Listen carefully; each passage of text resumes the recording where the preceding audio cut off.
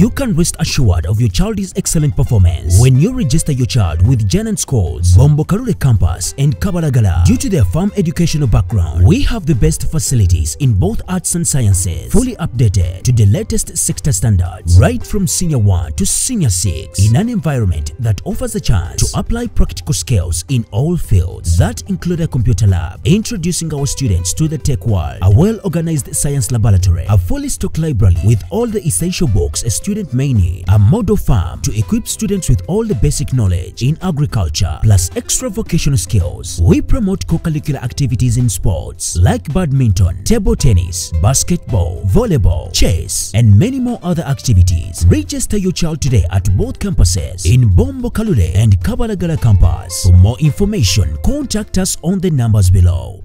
Minisita wa Kampala hajati Minsa Kabanda asabye abalina obusobozi okuyambako abatalina naddala mu kiseera kino eky'ekisiibo okw'abasiraamu ssaako n'abakristaayo. Hajati Minsa Kabanda okwogera bino abadde mu miruka gy'omu kisenyi okugenda mu maaso n'okugabira abantu abayisiraamu ssaako n'abakristaayo okuyita mu Easter naddala mu bintu ebikozesebwa mu bulamu bwa bulijjo.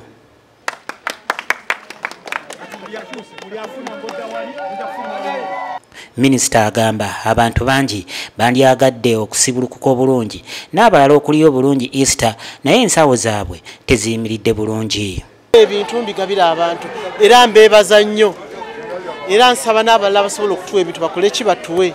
Ono naakoze mu bitundu ebyenjawulo naddala mu muluka ogw'ekisenyi ogw'emmengo Namirembe Bakuli ssaako n'awalala ng'agenda abawa ebintu ebikozesebwa mu mulamu obwa bulijjo omubadde sukaali, eŋŋano, akawunga, butto ssaako n'ebintu ebirala. Bantu basiibye naye tebalina kye basiibulukukirako, so y'ensonga lwaki tugaa katugabeyo ka sukaali, omuceere, akawunga abantu basobole okusiibulukuka. Era neeyanza nnyo Mandela, neeyanza nnyo Starbucks, neeyanza nnyo Nesta, neeyanza nnyo CRJ, abayindi abachina abatuwadde ebintu bino, neebaza nnyo Mama Nagawa eyatuwadde ebintu mukyala Hamu.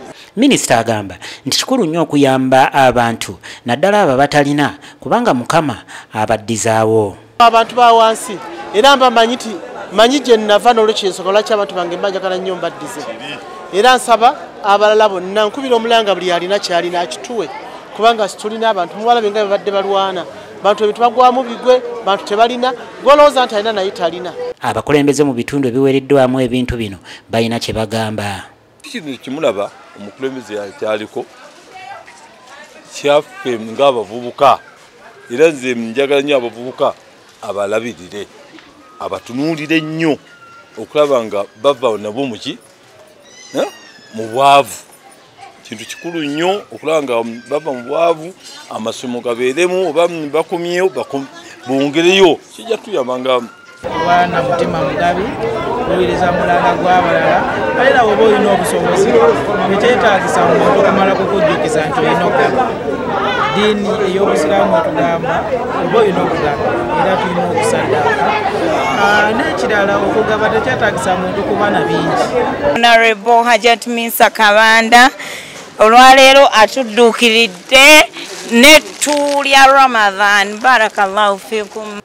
N'abantu bennyini abaweereddwa ebintu bino basanyukidde enteekateeka eno. Tuli basanyufu nnyo ku lwa bannange bonna abakulembeze bannange n'abantu baffe betukulembera. Twebazizza nnyo ettu lya Ramadhan lino lyotuusizzaako. Twebaza Hajati Minsa Kabanda okubanga atuddukidde ffe abasiraamu n'abatali basiraamu aba Easter era bagenda kulya bulungi Easter naffe abamu tugenda kusibuka bulungi. Amuwe amaanyi ayongere okutuweereza, tusaba Katonda amuwe byonna, amuwe amaanyi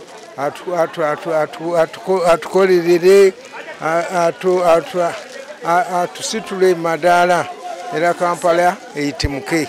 Essanyu eringi olwa Mama Minsa kubanze sinza muyita mukulu wa kibuga kagerike akali ewaffe Mama Minsa n'abantu bonna abatuyambyeko abatuwadde ebintu bya futali bino beebale nnyo beebalire ddala. Sabbiiti eno gye tugenda okutandika yegenda okubanga etuusa abakristaayo ku mazuukira ga Yesu Kristo Mukama waffe agagenda okubeerawo ku lunaku olwa Sunday. So ng'ate n'Abayisiraamu bakyagenda mu maaso n'okusiiba omwezi gwabwe ogwa Ramadhan.